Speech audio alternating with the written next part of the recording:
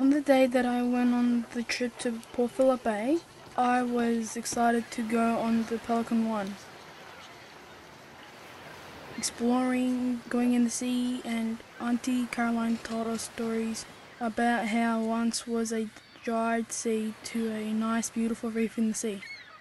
On the land, all the water was dried. It is now full with lots of water, and fish, sharks are now in the sea because of the water that filled the lake. I went under the water at Ricketts Point and started to swim in the sea. And the water was cold, and I came out of the water and dried up in the sun and took some shots of the land, people on the boat, and the sea.